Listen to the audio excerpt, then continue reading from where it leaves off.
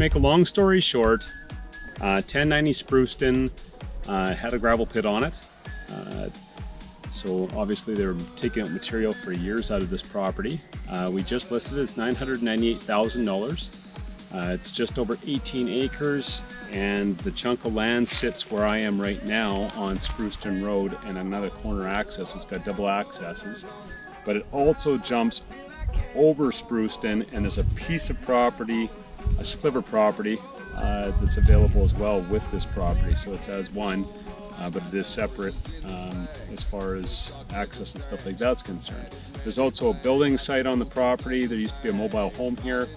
As you can see, and I've done a couple pans of this property, and I'll do another pan of the building site itself at the top. It looks to me, I'm not an expert with gravel, but it looks like there is a lot of material here. In this general area you see a lot of big bedrock and stuff like that, and that's not what I see here.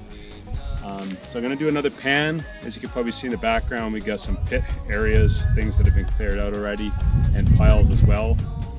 There's also an aggregate place just down the road, about 2 seconds, that they're shipping material out. So I'm assuming that this area could be rezoned or reactivated as what it has been at some point here.